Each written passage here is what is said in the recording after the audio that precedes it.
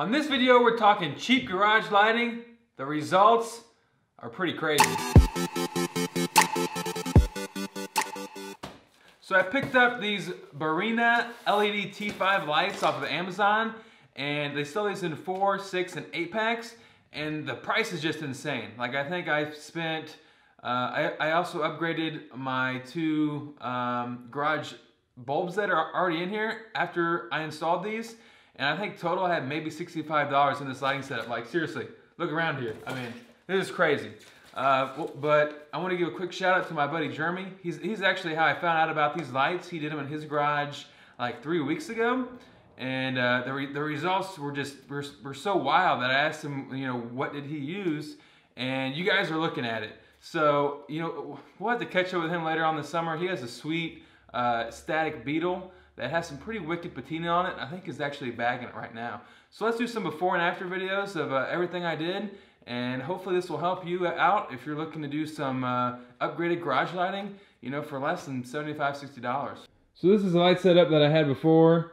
As you can see, color balance, super yellow, and it's like you're working in a cave. Like, you can't even see in this engine bay. It's horrible. I had to run a bunch of external lighting.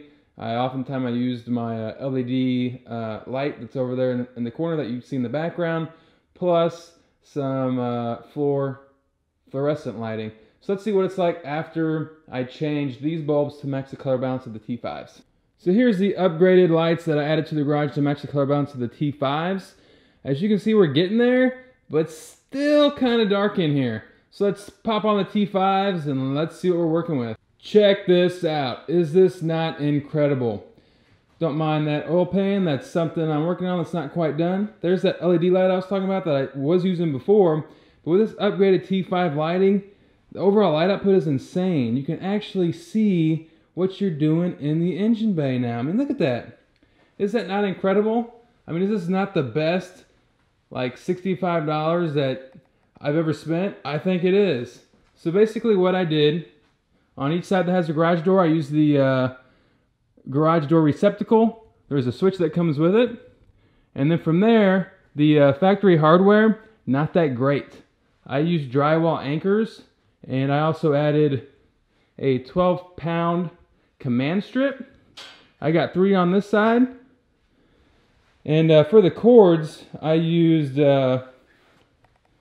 3M's, I think it was Christmas light holders. So that actually turned out pretty good. I mean, look at the lighting on this engine. Is that not just wicked awesome? So I got 2 on this side and I got 2 on this side over here. Overall output, super impressive. So what do you guys think? Budget or bust? I'm gonna say budget spectacular. Thanks everyone for checking this out. I'm T-Brand. I'll see you on the next one.